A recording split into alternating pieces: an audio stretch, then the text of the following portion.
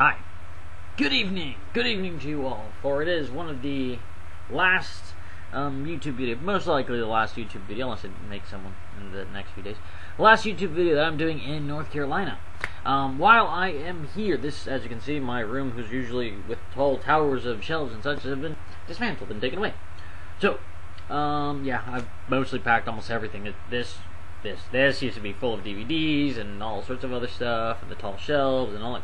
I've packed, I've done it, I've taken so much away, I'm almost done. As I'm almost done, it's the beginning of, that whole thing with, close the door, others open. Well, it's more like, not exactly a closing of a door, it's more of, you slam one door shut, those that have been slightly opened, which you haven't noticed, the draft pulls them right in, the nice backdraft, that nice suction of slamming the door. But that, helps out a lot. Now I can see a lot more things clearly. Today was day one of being unemployed. Yesterday was the last day I was at the historical park. The jetpack job ended last week. Week before that, is the ending of the pirate stuff that I was doing. Got my last paycheck. I gotta take that to the bank tomorrow. And yesterday was my last day at the historical park. Now we have a tradition there. If you've worked there for a long enough time, you make your headstone. Basically, when you're gone, you have your spot to leave it there. And let's see, here it is. Now, here is my headstone. You make your own headstone. It's like one of those creepy kind of things. But the point is that we make it there, and we have, in memory of we who have come and gone, who have been there for quite a bit. Here's my headstone.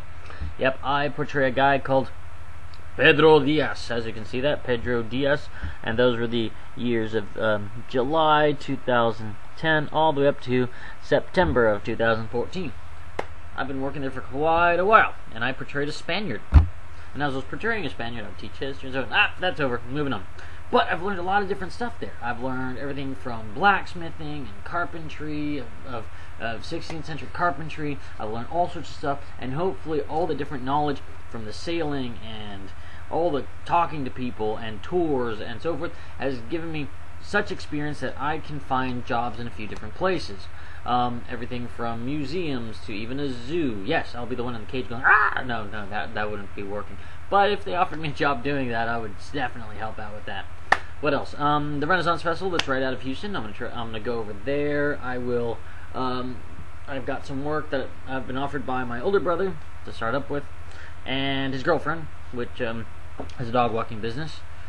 I will ask her to train me properly to know exactly what to do with walking dogs, how she likes to, walk them, because I don't want to, do something different that gets her in trouble. It's her business. I don't want to screw it up. What else? Helping my brother at his catering company.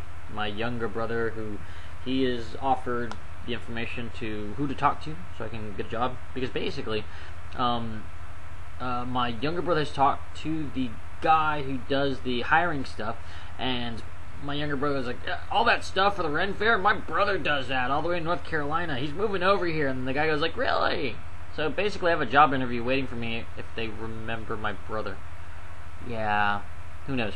The point is that I can go over there, I can show different things, I can do my different stuff, I can do blacksmithing, I can do my leather work, I can do medieval combat. No, I will not ride a horse. I don't trust those things.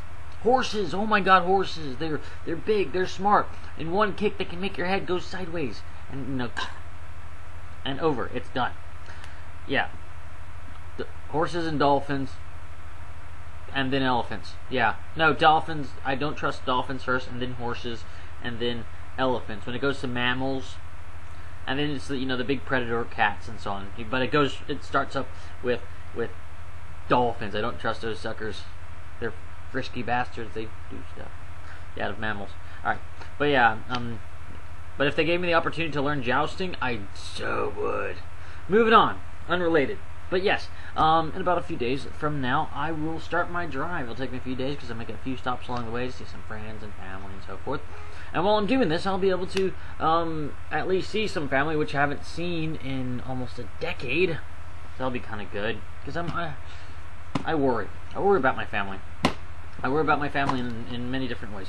I've been out here for almost 7 years in North Carolina, and since I've been out here, I've never had family actually visit me here. Never. It's been me going over to them, me to go see my parents, and one time went to Houston and saw my brothers.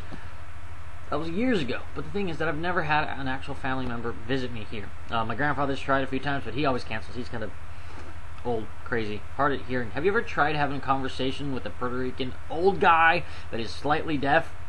You're screaming in 2 languages in a weird Spanglish for him to understand you. Yeah, that's my grandfather. Great guy and all. I was supposed to meet up with him. That was part of me scheduling everything, so I could actually meet up with him for part of the day while I was driving and spend some time with him before I would keep on going. But nope. He once again has changed his plans, and that kind of screws up how things are for me. Well, not exactly. It just gives me half a day in the panhandle of Florida to do whatever I want. But that's life. You know, I'll figure things out as I go. But nothing can be planned perfectly. According to plan. It never works at plan. Just have a guideline and know that you have to go through all the points. Doesn't matter how many curves you have to take along the way. Nothing is a straight line. If it was a straight line, it would be way too boring. It's not interesting. It's not the destination, it's the journey across it. And then at the destination, a new journey, which is even worse than before. Because going over to Houston terrifies the hell out of me. Have I said this already? I don't know. It's because I'm moving to a whole different location that I'm not adjusted to. I am not accustomed to it. I don't know the place. I've seen a map of it. It's a giant spider web of roads. We're talking about I'm going to get lost. I will have to get a map, and I'm going to have to figure myself out, okay? I will be crazy tourist. I'm not even going to leave a 5-mile radius from where I live, hopefully. Unless I have to do it work-related or going to the zoo or the Renaissance Festival, which, you know, as long as I can, you know, figure it out by computer, you know, find it online, find my routes and coordinates, and find the map. Moving on. I've got a lot of stuff that's going on soon, but to begin with, I gotta finish here. I gotta get my way over there, and then when I get there, I got 2 days of nothing. So it's gonna freak me out that I can't do anything, because the first job I'm supposed to be working with would be working with my brother, and I won't be able to talk to my brother because he's gonna be working throughout that whole weekend whenever I finally arrive. Whenever I arrive, it's middle of the weekend, he'll be busy. I won't be able to speak to him until Monday, so that gives me a day and a half. And finally, whenever I get to talk to him, I'll be able to start figuring things out. So when I talk to him, I can talk to his girlfriend, you know, all the other stuff. Start with those two. And as I'm living on a couch, I will not live for free. I will trade off my different skills of cooking and, yeah, stuff. Whatever. Cooking. Yeah. Heck yeah, cooking some Puerto Rican food. Awesome. What else? And look for work. So, from day 3 when I arrive, because it won't be Saturday, it'll be Monday, whenever I finally arrive, shove my stuff in storage, just live off of a backpack and a half, figure things out. But that's going to be my life. So it may be a while. No. It's going to be a while before I make another video. So please, be happy, be peaceful. Think of your life. Think of where it's going. Are you happy where you're standing? Are you happy where you are? Should you go off and do something else? I don't know you, so you have to figure that out for yourself. All I can do is suggest. Like a crazy guy, no, I'm not even going to go with that metaphor. Changing. Like some random person who just walks up and says, "Are you happy where you're standing?" Take many minutes and think about it before you answer. Because a lot of times you can walk by and say, "Good morning." People say, "How are you doing?"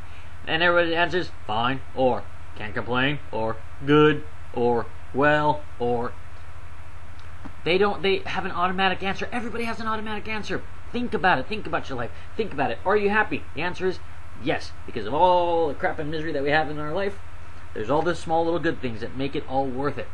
If not, we would have probably turned into murderous cannibals or something of horridness that would be causing pain and destruction upon the land that we live on. Well, let's not do that. Unless it's a post-apocalyptic thing. Then, you know, free game. I would rule in that world, for I can build everything. Yeah, I got a degree in tool and die making. I can make stuff. And crap stuff. Whatever. Be happy. Be peaceful. Be awesome! Be you. Be yourself. Express yourself. I'm rambling on again. Have a good night. Until next time. Be safe. Boobs. I just wanted to ruin the video.